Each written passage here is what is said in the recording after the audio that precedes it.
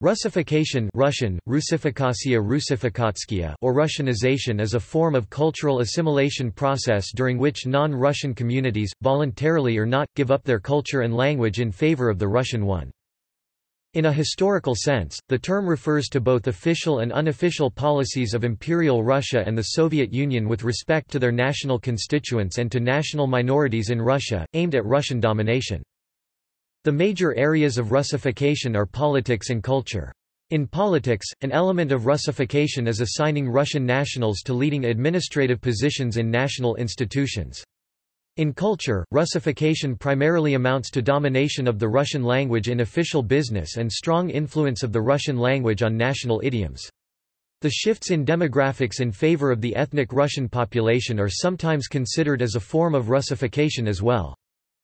Analytically, it is helpful to distinguish Russification, as a process of changing one's ethnic self-label or identity from a non-Russian ethnonym to Russian, from Russianization, the spread of the Russian language, culture, and people into non-Russian cultures and regions, distinct also from Sovietization or the imposition of institutional forms established by the Communist Party of the Soviet Union throughout the territory ruled by that party.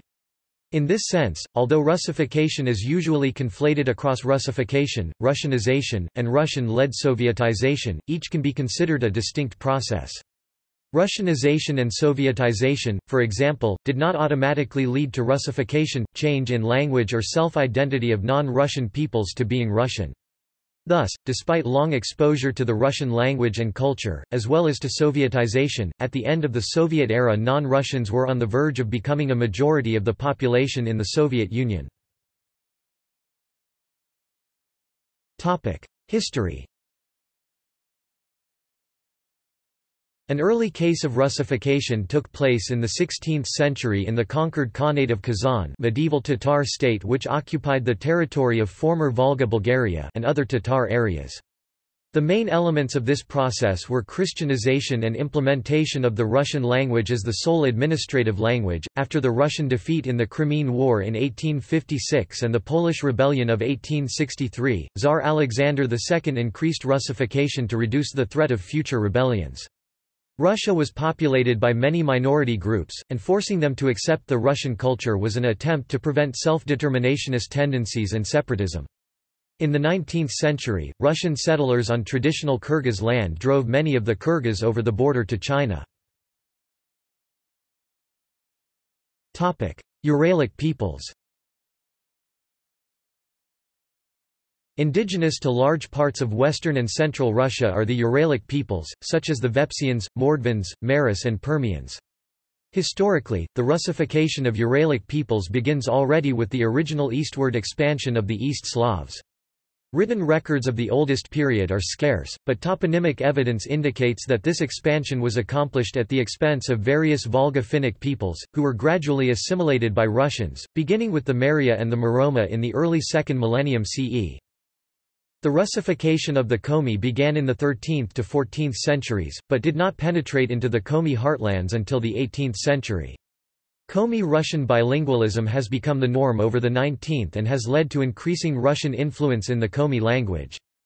The enforced Russification of Russia's remaining indigenous minorities has intensified particularly during the Soviet era and continues unabated in the 21st century, especially in connection to urbanization and the dropping population replacement rates, particularly low among the more western Uralic peoples. As a result, several of Russia's indigenous languages and cultures are currently considered endangered. E.g. between the 1989 and 2002 censuses, the assimilation numbers of the Mordvins have totaled over 100,000, a major loss for a people totaling less than 1 million in number. According to Vasily Pektiev, director of the Mari National Theatre in Yashkar Ola, Mari L., a policy of Russification in the Republic that began in 2001 has resulted in the Mari language no longer being taught in schools and villages. By the 2010 Russian census, there were 204,000 native speakers of Mari, a drop from 254,000 in 2002. Poland and Lithuania. In 19th century the Russian Empire strove to replace the Ukrainian, Polish, Lithuanian, and Belarusian languages and dialects by Russian in those areas, which were annexed by the Russian Empire after the partitions of Poland 1772–1795 and the Congress of Vienna 1815. Imperial Russia faced a crucial critical cultural situation by 1815. Large sections of Russian society had come under foreign influence as a result of the Napoleonic Wars and appeared open to change. As a consequence of absorbing so much Polish territory, by 1815 no less than 64% of the nobility of the Romanov realm was of Polish descent, and since they're more literate Poles than Russians, more people within it could read and write Polish than Russian. The third largest city, Wilno, was entirely Polish in character and its university was the best in the empire. Russification in Congress Poland intensified after the November Uprising of 1831, and in particular after the January Uprising of 1863. In 1864 the Polish and Belarusian languages were banned in public places, in the 1880s Polish was banned in schools, on school grounds and in the offices of Congress Poland. Research and teaching of the Polish language, of Polish history or of Catholicism were forbidden. Illiteracy rose as Poles refused to learn Russian. Students were beaten for resisting Russification. A Polish underground education network formed, including the famous Flying University.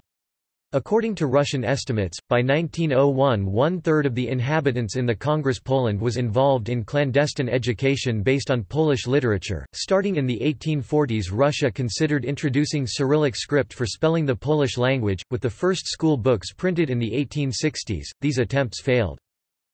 A similar development took place in Lithuania.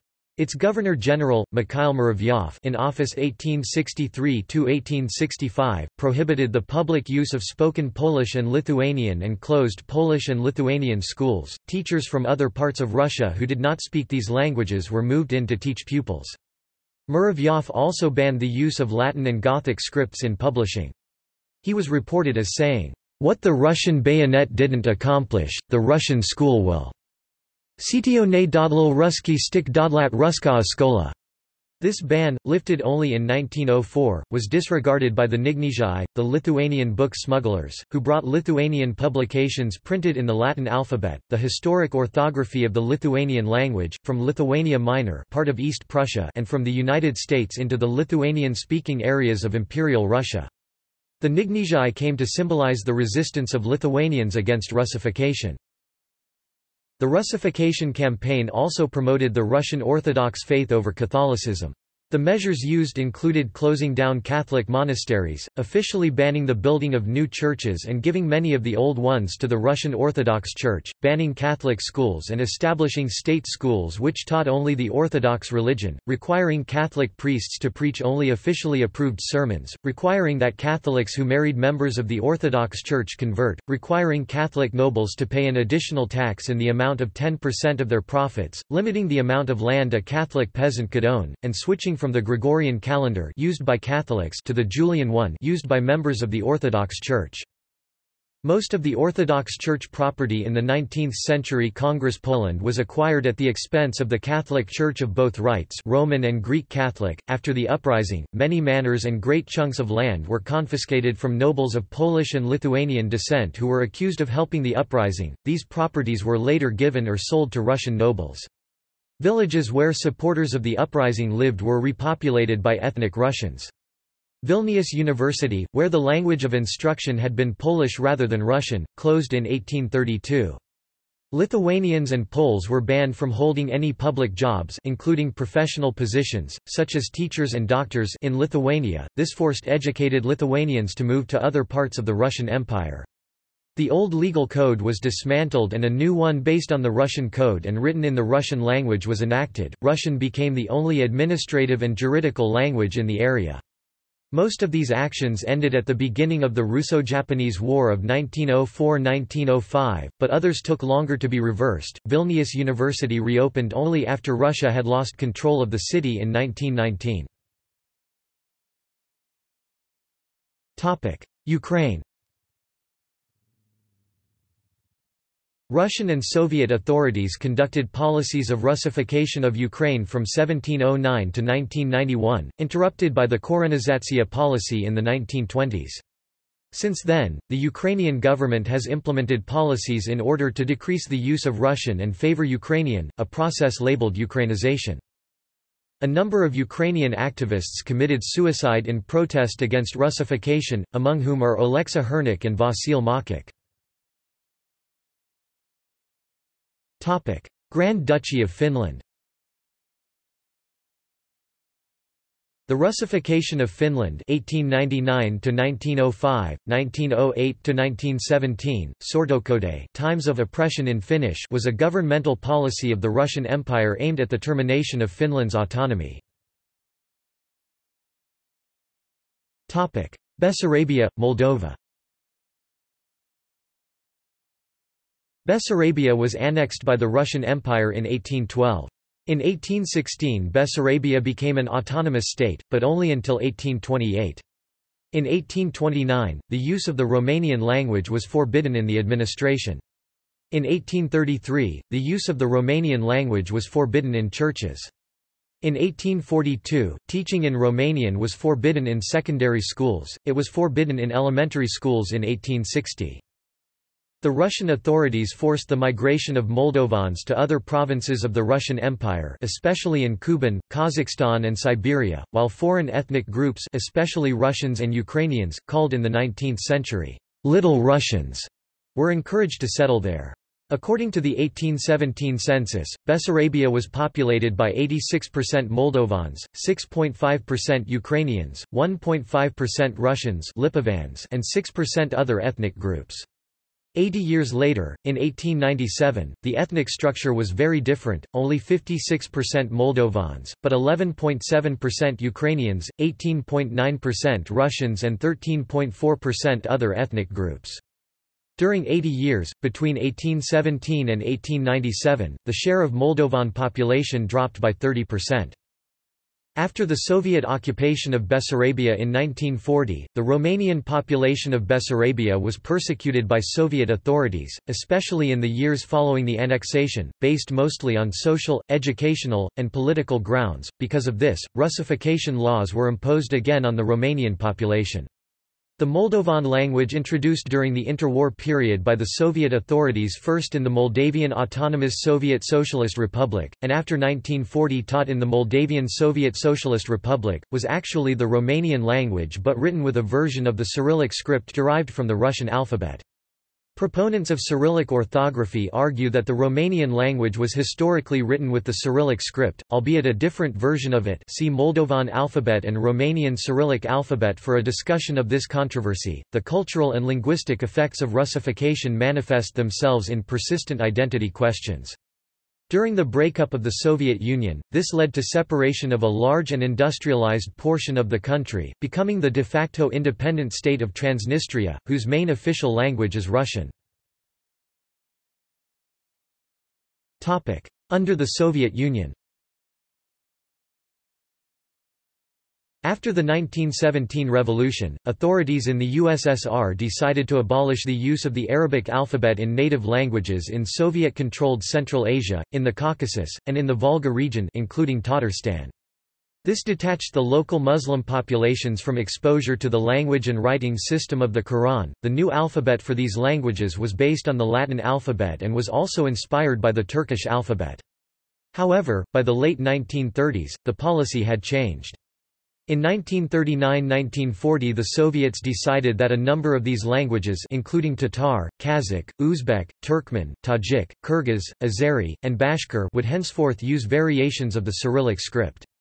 It was claimed that the switch was made by the demands of the working class. Early 1920s through mid-1930s, indigenization.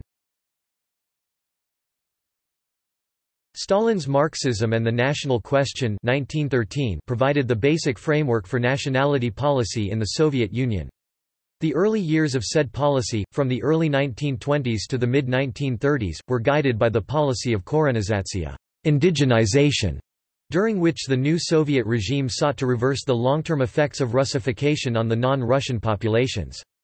As the regime was trying to establish its power and legitimacy throughout the former Russian Empire, it went about constructing regional administrative units, recruiting non-Russians into leadership positions, and promoting non-Russian languages in government administration, the courts, the schools, and the mass media. The slogan then established was that local cultures should be socialist in content but national in form. That is, these cultures should be transformed to conform with the Communist Party's socialist project for the Soviet society as a whole but have active participation and leadership by the indigenous nationalities and operate primarily in the local languages. Early nationalities policy shared with later policy the object of assuring control by the Communist Party over all aspects of Soviet political, economic, and social life. The early Soviet policy of promoting what one scholar has described as ethnic particularism, and another as institutionalized multinationality, had a double goal. On the one hand, it had been an effort to counter Russian chauvinism by assuring a place for the non-Russian languages and cultures in the newly formed Soviet Union. On the other hand, it was a means to prevent the formation of alternative ethnically based political movements, including pan-Islamism and pan-Turkism. One way of accomplishing this was to promote what some regard as artificial distinctions between ethnic groups and languages rather than promoting amalgamation of these groups and a common set of languages based on Turkish or another regional language. The Soviet nationalities policy from its early years sought to counter these two tendencies by assuring a modicum of cultural autonomy to non-Russian nationalities within a federal system or structure of government, though maintaining that the ruling Communist Party was monolithic, not federal. A process of national territorial delimitation nationalno-territorialno razmezovanie was undertaken to define the official territories of the non-Russian populations within the Soviet Union. The federal system conferred highest status to the titular nationalities of Union republics, and lower status to titular nationalities of autonomous republics, autonomous provinces, and autonomous okrugs. In all, some 50 nationalities had a republic, province, or okrug of which they held nominal control in the federal system. Federalism and the provision of native language education ultimately left as a legacy a large non-Russian public that was educated in the languages of their ethnic groups and that identified a particular homeland on the territory of the Soviet Union. Late 1930s and wartime, Russian comes to the fore. By the late 1930s, however, there was a notable policy shift.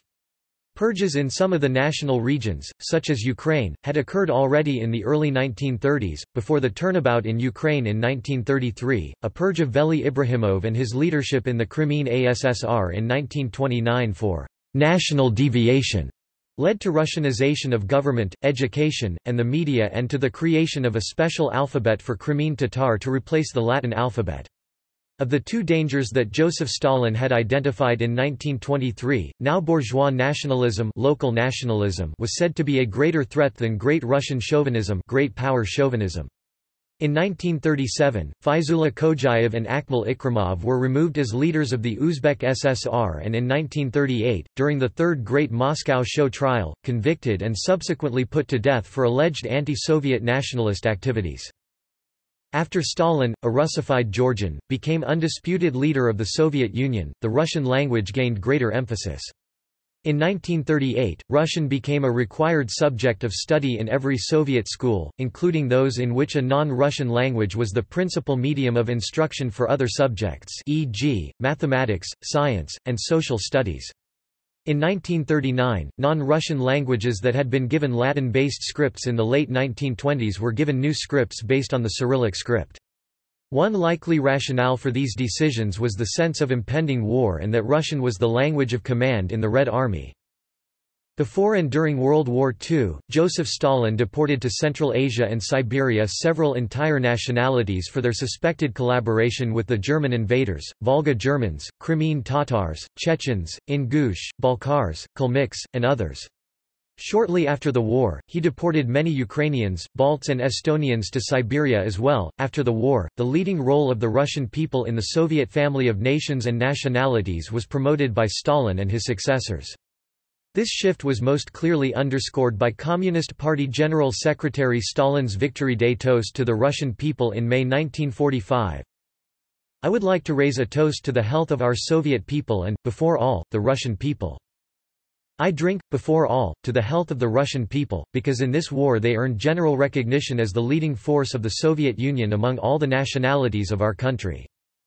Naming the Russian nation the primus inter pares was a total turnabout from Stalin's declaration 20 years earlier, heralding the Korenizatsiya policy that the first immediate task of our party is vigorously to combat the survivals of great Russian chauvinism. Although the official literature on nationalities and languages in subsequent years continued to speak of there being 130 equal languages in the USSR, in practice a hierarchy was endorsed in which some nationalities and languages were given special roles or viewed as having different long-term futures. Late 1950s to 1980s. 1958–59 Education reform, parents choose language of instruction. An analysis of textbook publishing found that education was offered for at least 1 year and for at least the first class grade in 67 languages between 1934 and 1980. However, the educational reforms undertaken after Nikita Khrushchev became first secretary of the Communist Party in the late 1950s began a process of replacing non-Russian schools with Russian ones for the nationalities that had lower status in the federal system or whose populations were smaller or displayed widespread bilingualism already. Nominally, this process was guided by the principle of voluntary parental choice. But other factors also came into play, including the size and formal political status of the group in the Soviet federal hierarchy and the prevailing level of bilingualism among parents. By the early 1970s, schools in which non-Russian languages served as the principal medium of instruction operated in 45 languages, while 7 more indigenous languages were taught as subjects of study for at least one class year. By 1980, instruction was offered in 35 non-Russian languages of the peoples of the USSR, just over half the number in the early 1930s. Moreover, in most of these languages schooling was not offered for the complete 10-year curriculum. For example, within the RSFSR in 1958–59, full 10-year schooling in the native language was offered in only 3 languages, Russian, Tatar, and Bashkir. And some nationalities had minimal or no native language schooling. By 1962–1963, among non-Russian nationalities that were indigenous to the RSFSR, whereas 27% of children in classes IIV primary school studied in Russian language schools, 53% of those in classes V8 incomplete secondary school studied in Russian language schools, and 66% of those in classes XX studied in Russian language schools. Although many non-Russian languages were still offered as a subject of study at a higher class level, in some cases through complete general secondary school, the 10th class, the pattern of using the Russian language as the main medium of instruction accelerated after Khrushchev's parental choice program got underway. Pressure to convert the main medium of instruction to Russian was evidently higher in urban areas. For example, in 1961–62, reportedly only 6% of Tatar children living in urban areas attended schools in which Tatar was the main medium of instruction. Similarly, in Dagestan in 1965, schools in which the indigenous language was the medium of instruction existed only in rural areas. The pattern was probably similar, if less extreme, in most of the non-Russian Union republics, although in Belarus and Ukraine schooling in urban areas was highly Russianized. Doctrine catches up with practice, rapprochement and fusion of nations. The promotion of federalism and of non-Russian languages had always been a strategic decision aimed at expanding and maintaining rule by the Communist Party. On the theoretical plane, however, the Communist Party's official doctrine was that eventually nationality differences and nationalities as such would disappear. In official party doctrine as it was reformulated in the third program of the Communist Party of the Soviet Union introduced by Nikita Khrushchev at the 22nd Party Congress in 1961, although the program stated that ethnic distinctions would eventually disappear and a single common language would be adopted by all nationalities in the Soviet Union. The obliteration of national distinctions, and especially language distinctions, is a considerably more drawn-out process than the obliteration of class distinctions. At that time, however, Soviet nations and nationalities were undergoing a dual process of further flowering of their cultures and of rapprochement or drawing together into a stronger union.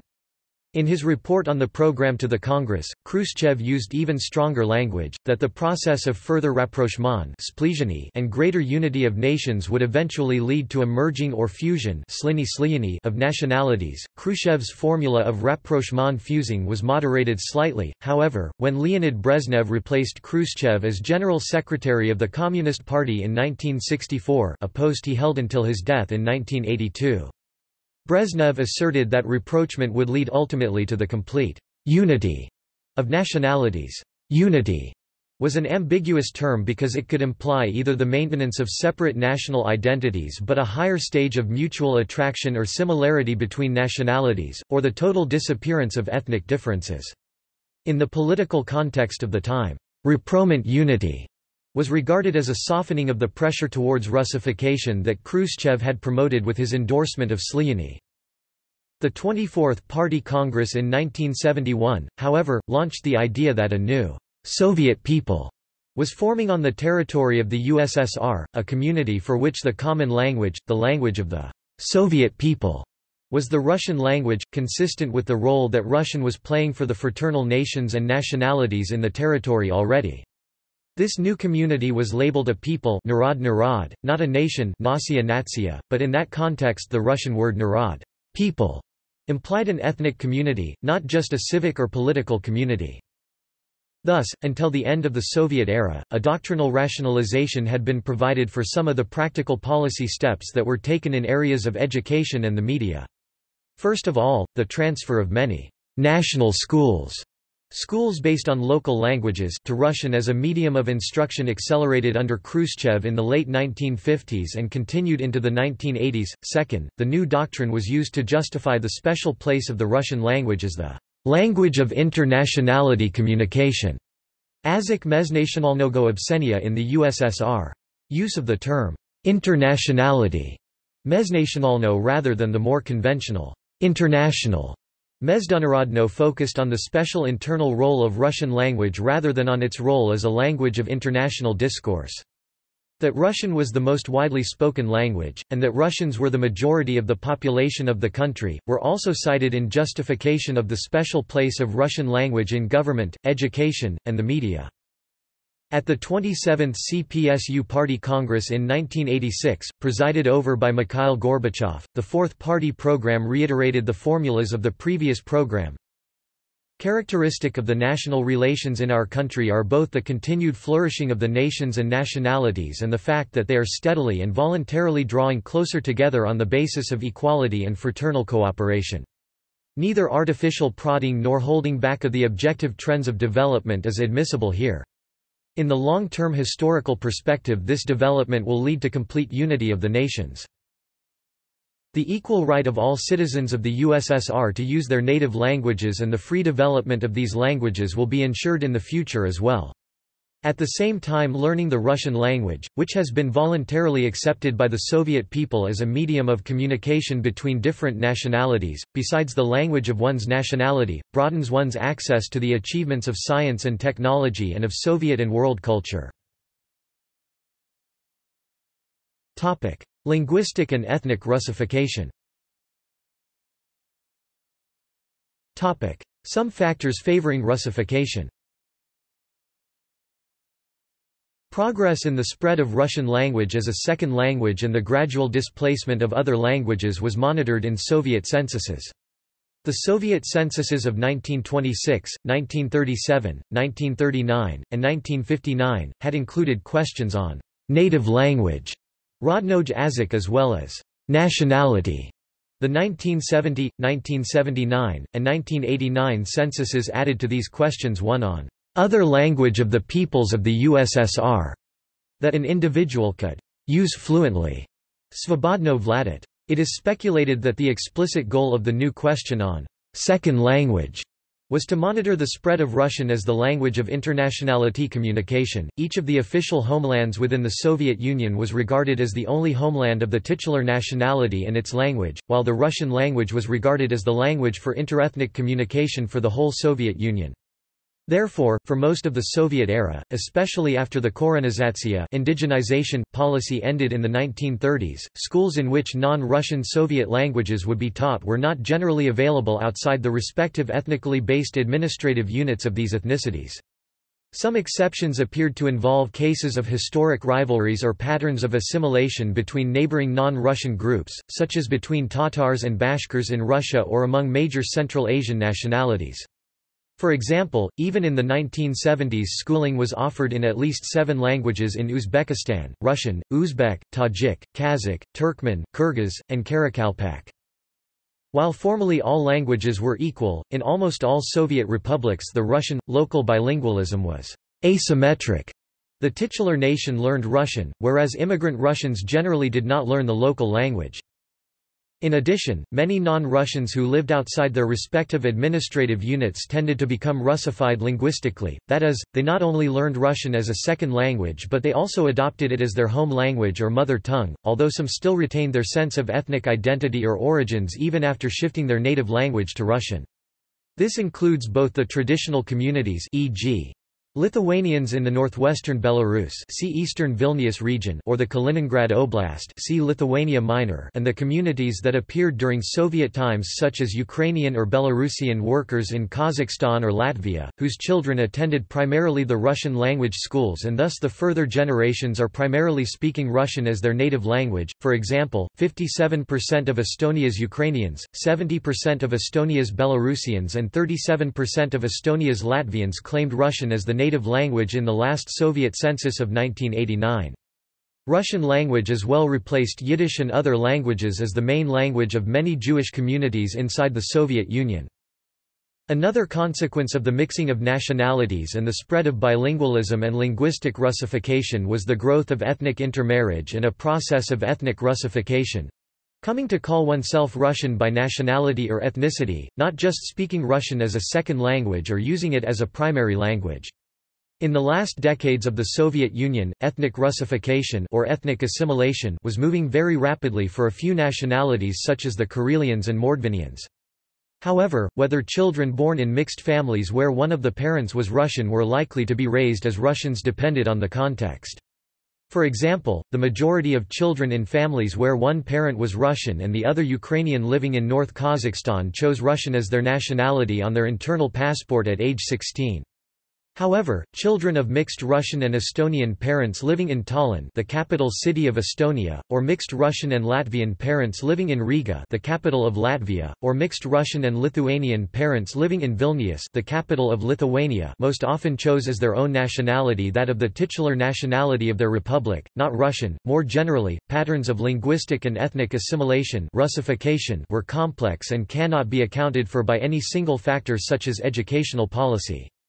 Also relevant were the traditional cultures and religions of the groups, their residence in urban or rural areas, their contact with and exposure to Russian language and to ethnic Russians, and other factors.